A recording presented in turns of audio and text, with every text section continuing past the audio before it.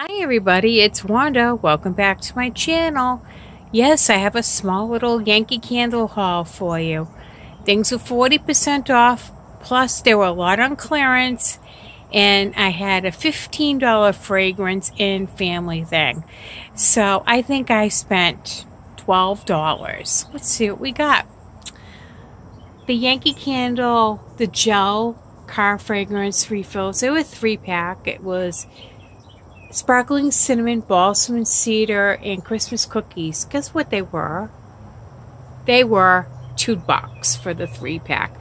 That's less than getting the gel things from Bath and Body Works.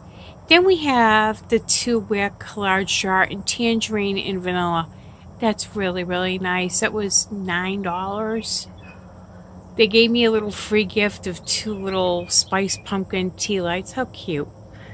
The little Christmas tree farm Christmas little jar was, I think, $3. This is my big ticket item. I think it was $11.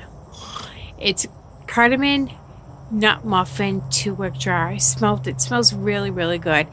It's spicy. It's kind of on the idea between a gingerbread cinnamon nut muffin. It'll be nice to burn it since we're getting cold again. In New Hampshire, we're out of our 9-day heat wave. So I just wanted to share my little unboxing with you.